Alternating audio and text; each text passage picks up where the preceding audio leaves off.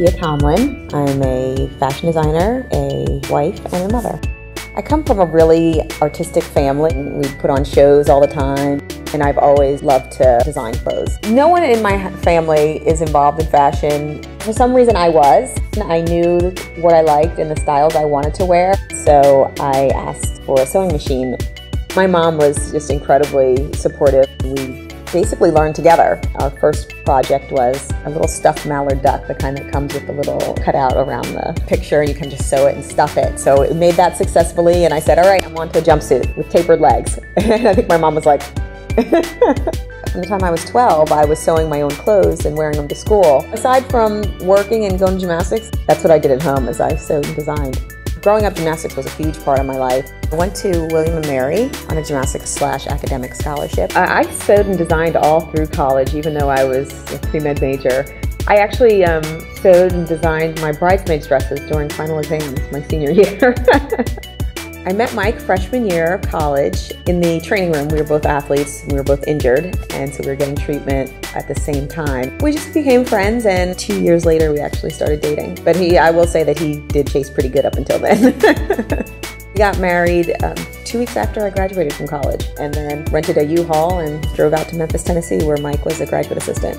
While he was doing that, I was also finishing my pre-med requirements and studying for the MCAT. The morning that I was scheduled to take the MCAT test, something just said, oh, you know what, not today, I don't want to take the test today. Just said to myself that, next time the test rolls around, if this is what I want to do, I'll take it then.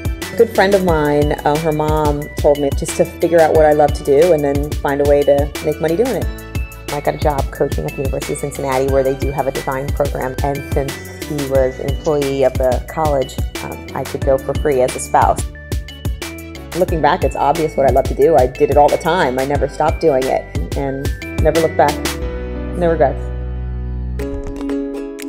Being married to a head football coach, it's an adjustment. It is a lot to take on. It can be a job in and of itself if you want it to be, if you allow it to be. I choose for it not to be. I'm an independent person. I like to know that I'm self-sufficient and can support myself, and I think that comes from growing up. My parents divorced early, and my mom was left to support us. Times were very tough and tight, but she just worked hard and got extra jobs when she needed to, and never looked back.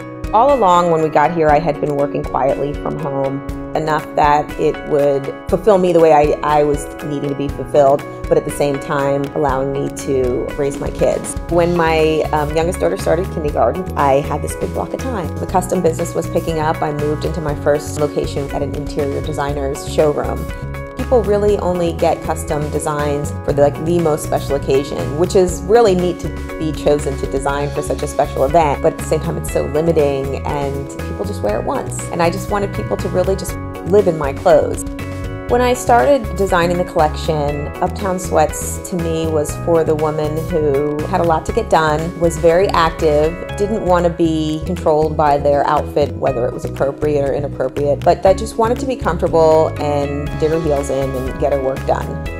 Started with my first sweatshirt dress, which I now call the signature dress. When I first designed it, it was just this little dress that I didn't even finish, but whenever I would wear it, people would stop me and want to know where I got my dress, so I knew I was onto something. My experience doing custom design, I think it's really reflected in my designs because I have an appreciation for real women's bodies, so I really do try to take that into consideration. It's really exciting to see people enjoying my work. It makes me feel like I'm on the right track.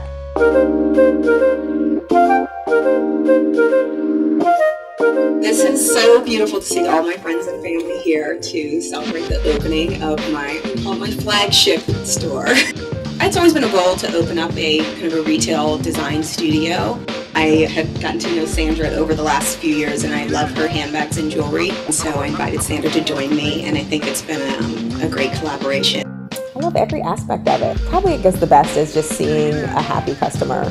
Would love to see Uptown Sweats change the way women dress and really bring sweats outside of the realm of workout clothes and into our real lives. So I guess I just want to go more mainstream.